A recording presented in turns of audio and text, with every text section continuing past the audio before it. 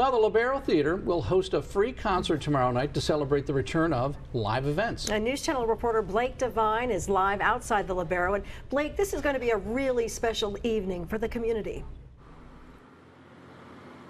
That's correct, Beth and CJ. After the pandemic put all the performances on pause here at the Lobero for 15 months, they're finally back open, and that's thanks to $800,000 in donations from the community, which allowed the Lobero to pull through the pandemic.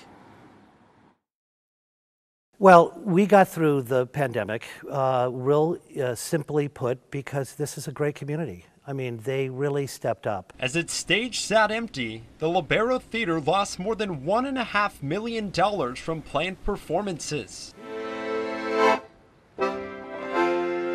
leaving the 148-year-old venue and musicians like Zach Gill in a state of uncertainty. A theater only works if people are, literally people need to be inside for the theater to function. Yet the community came to the rescue when it mattered most.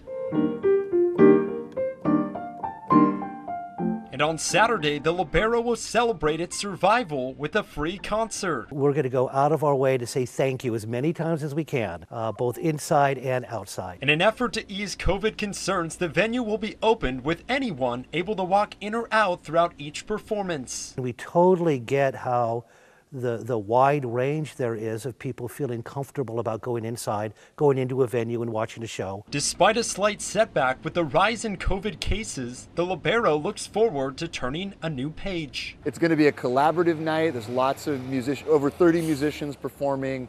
There's going to be shenanigans of all sorts. I think it's going to be a night to remember. Touchdown brings me round again. Tomorrow's concert starts at 6 and the event is first come, first serve as the venue seats 600. Live in Santa Barbara this evening, I'm News Channel reporter Blake Devine. All right. Thank you, Blake.